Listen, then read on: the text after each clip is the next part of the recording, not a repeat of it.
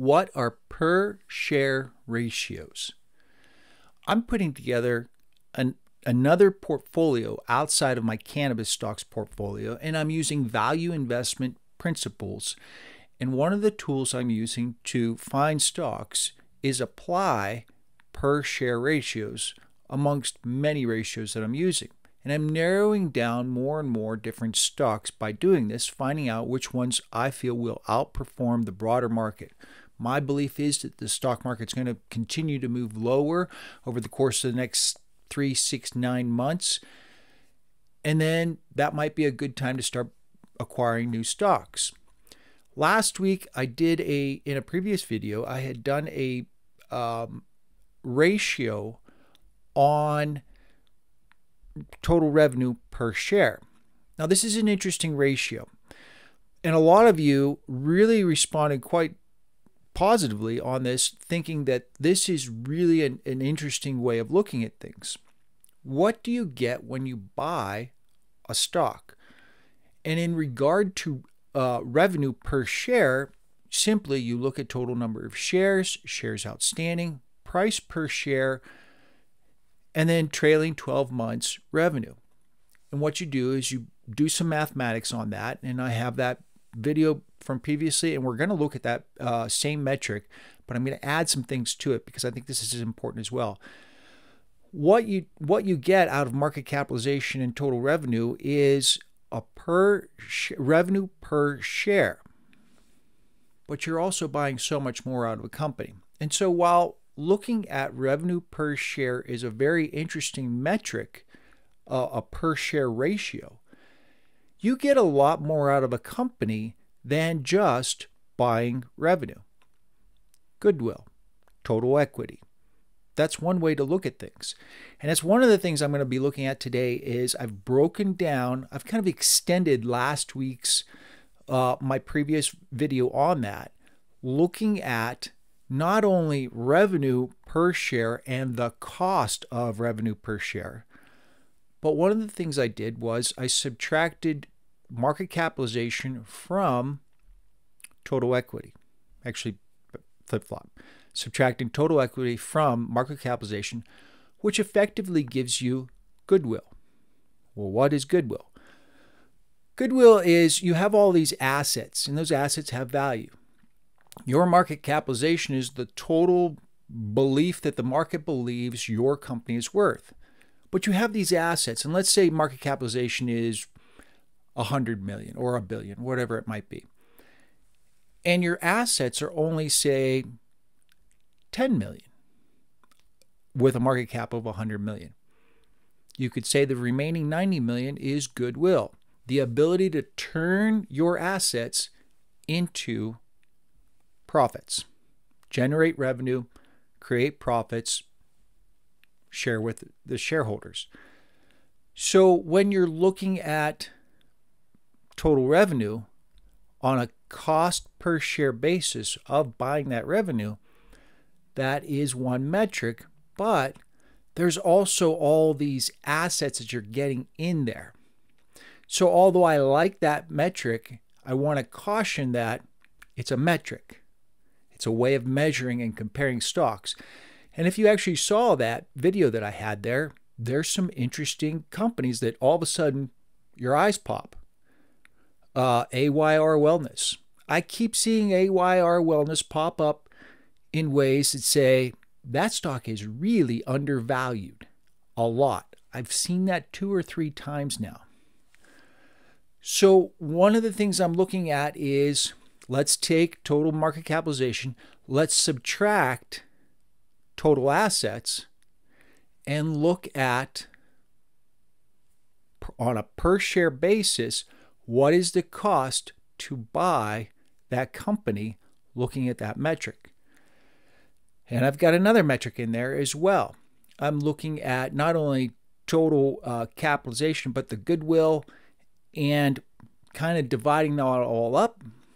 Let's jump into the spreadsheet. I'll explain everything to you, how you can look at this, how you can use this, put together your own spreadsheet of, say, 100 stocks that you're looking at. Maybe they're in the same sector, maybe they're not, but then from a value investing standpoint, using these per share ratios, see which ones pop out as that's interesting.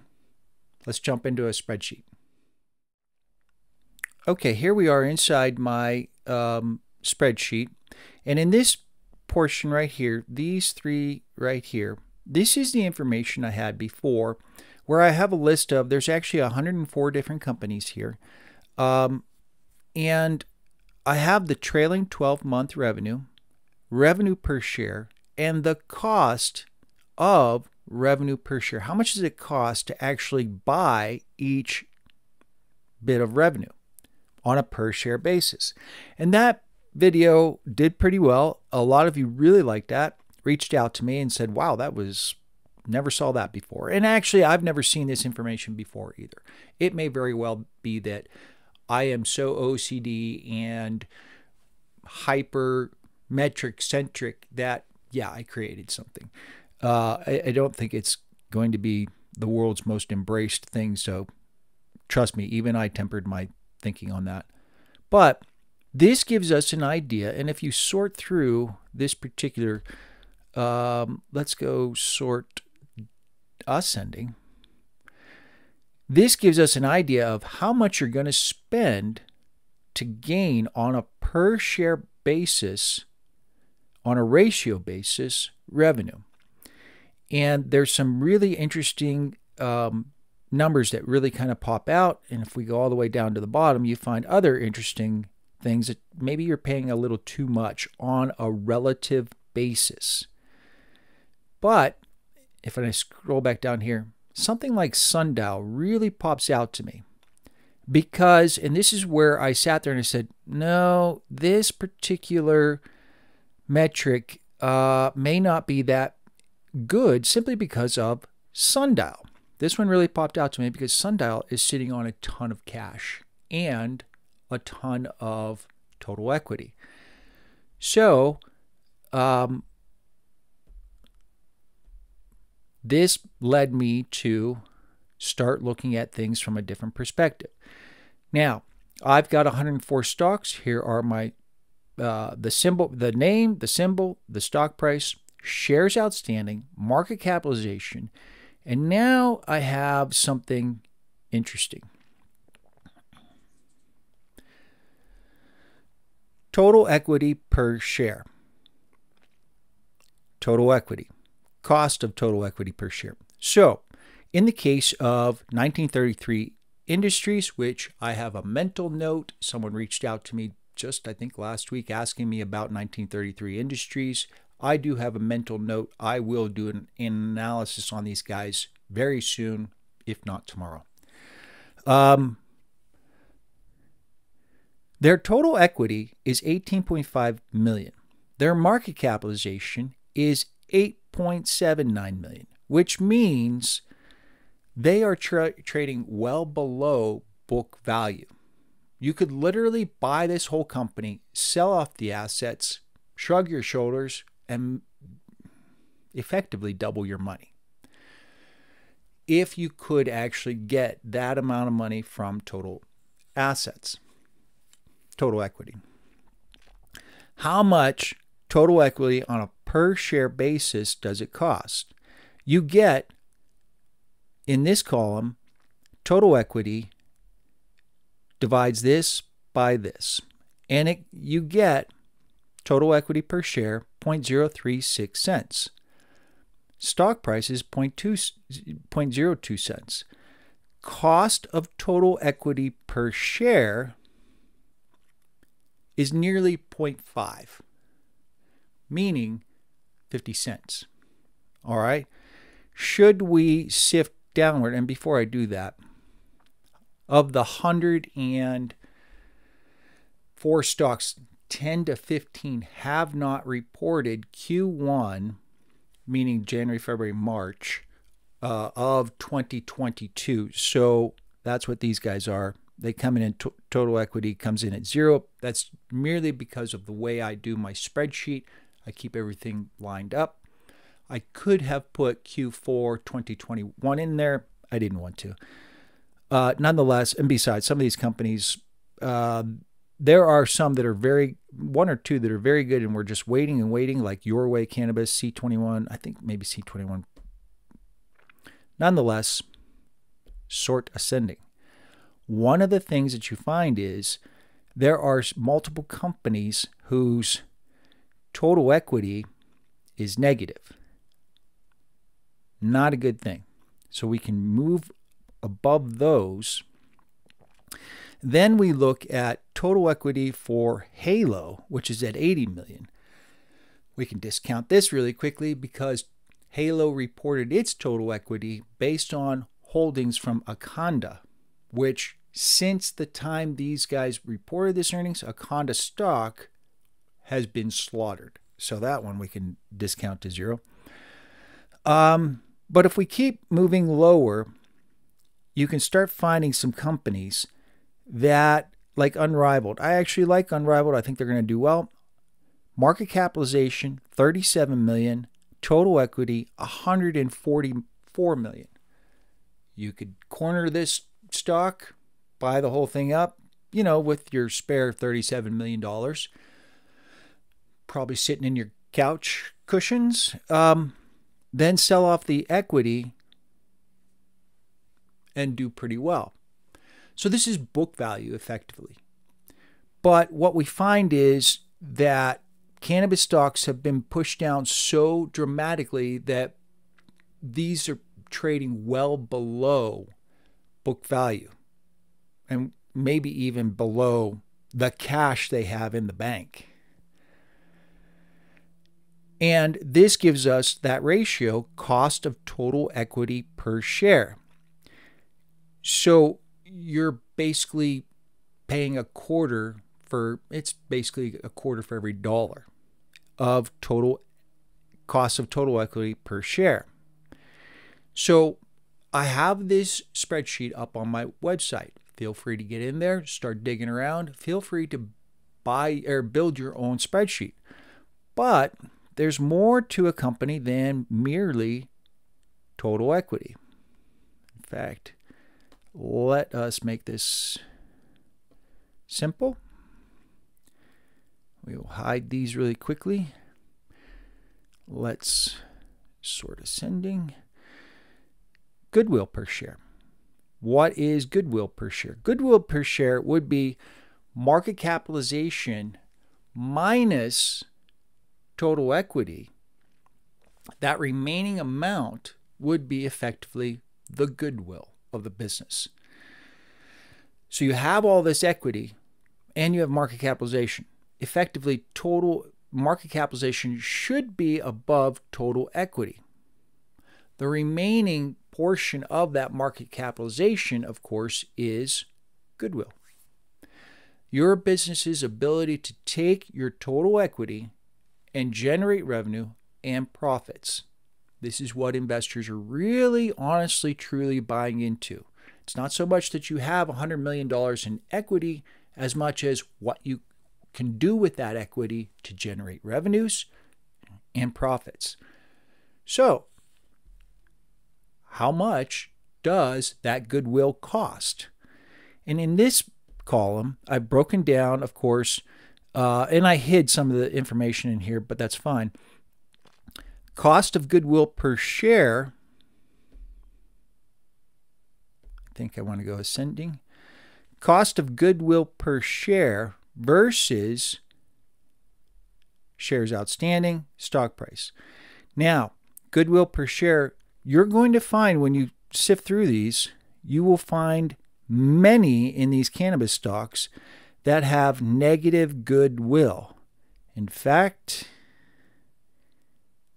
nearly half. What that tells us is that either the company has no real forward ability or the market has significantly underappreciated a company's potential. That's analysis for another day, asking that question about any particular stock. But what this metric does, and this is up on my spreadsheet. This spreadsheet is up on my website. Feel free to just stop in there at any time and look at that. This particular metric lets you know how appreciated goodwill is by the market in general. I have found multiple stocks where their market capitalization is below total equity, which would mean there is no goodwill. So the genesis of this particular video is I looked at revenue per share and the cost of revenue per share. The next step was to take market capitalization, subtracting total equity. That should be goodwill. But when you look at cannabis stocks in particular, they are significantly underappreciated when it comes to just equity. Some of these stocks have literally no appreciation for what assets they're holding. However, and in that argument, that vein of argument, a lot of cannabis stocks are not profitable. Therefore, they're going to perpetuate losses for some period of time. Maybe they're EBITDA profitable, but not net earnings profitable. Maybe they're not even EBITDA profitable, which is one of the biggest goals you can get to when you're a company first kind of scaling up. So if you are looking at stocks from these perspectives and asking the question, okay, I've got total market capitalization of, let's say, a hypothetical company, $1 billion. They've got total assets of $250 million. That means there's $750 million in effectively goodwill. Fine. What is the share price? That $750 million in goodwill, let's divide that up by all the shares. Then let's ask the question, on a per share basis, what is the cost of the future of that company, buying into that? You can use this information to compare different companies and start to kind of whittle out and ask the question, who's got too expensive of goodwill and is it worth it? Based on ratios, asking the question, okay, you've got this company that's got a lot of goodwill or a company without a lot of goodwill on one end of the spectrum or another. You can use these per share ratios to break down what you're actually buying. Is any of these ratios, are any of these ratios necessarily be all end all? No. They're ratios. In and of themselves, they tell you one piece of a story. Maybe when you're looking at buying a stock, there are 100 chapters to the story.